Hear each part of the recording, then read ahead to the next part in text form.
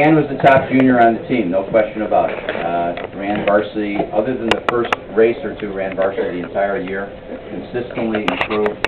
He's a kid who really, really cares about running, really cares about where he stands, is really into the sport, reads about it, talks about it, dreams about it. And it's that kind of dedication we're going to need next year if we're going to have the season I think we can have.